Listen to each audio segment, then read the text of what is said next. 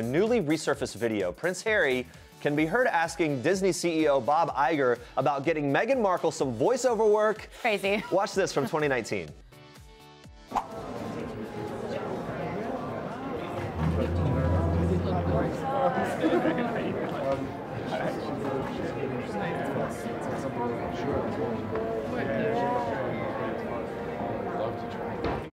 So there you go, and subtitles there. Harry talked with Iger while attending the London premiere of The Lion King with Meghan back in July of 2019.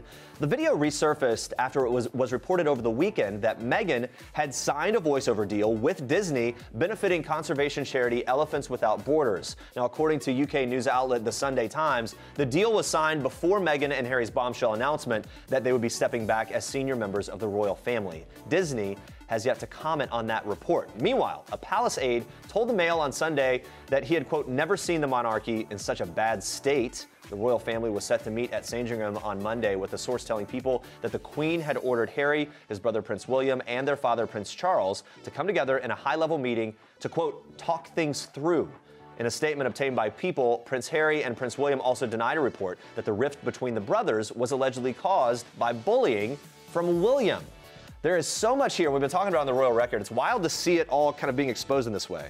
But that resurfaced video about him trying to get voiceover work for Meghan is wild to me. There's so much going on right next to Beyonce, Jay-Z. It's one of those. You also think that he could probably just email or find a different contact other than doing it on the carpet. In hindsight, it's weird that it's happening in that environment. And it's one of those things where it's like, oh, maybe it was just an aside comment, but then there is sort of the extra step taken to actually say, no, she's really interested. Like, there's really a deal working. Anyway.